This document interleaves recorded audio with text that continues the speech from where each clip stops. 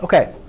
So in this example, ladies and gentlemen, what we're simply going to do is, ooh, my tea. Yeah, it's a slight simmer, so you're straight. That's okay. So what we're going to do in this case is, again, ladies and gentlemen, when solving something like this, I'll give you guys some aromatics. Again, we want to eliminate the denominators. OK? So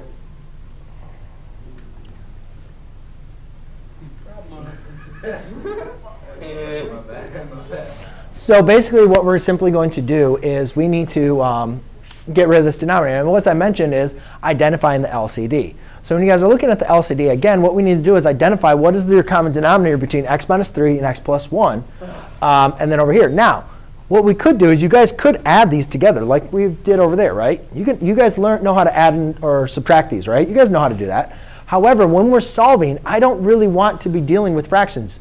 Put that down. Because if you're subtracting these, you're still going to have a rational expression. When I'm solving, I want to get rid of all of my fractions. So what I'm going to do is I'm going to determine the LCD first. So again, the LCD is going to be the common denominator of x minus 3 and x plus 1. Now, does x minus 3 and x plus 1 have anything in common that you guys are aware of? Yeah. X. Well, they both have an x, but they don't both divide into x, though. Is there anything that they don't share a common expression?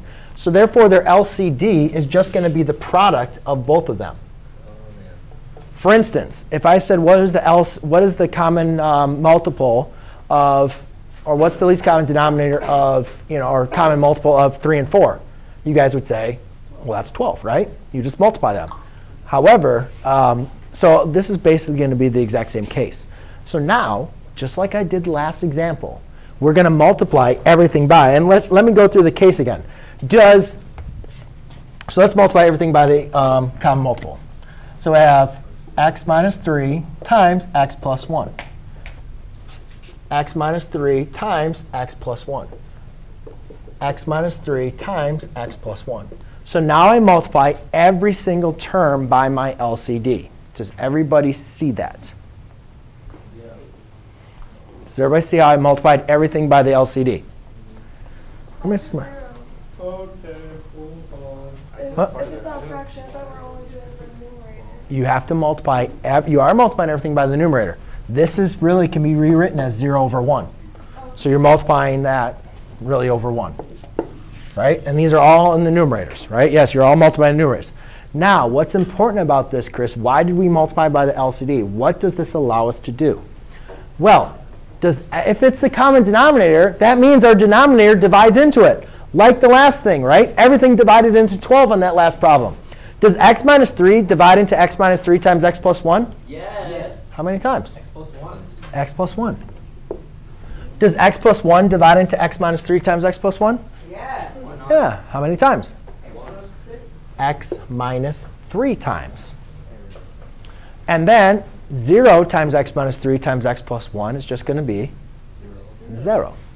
So therefore, now I have 5 times x plus 1 minus 4 times x minus 3 is equal to 0.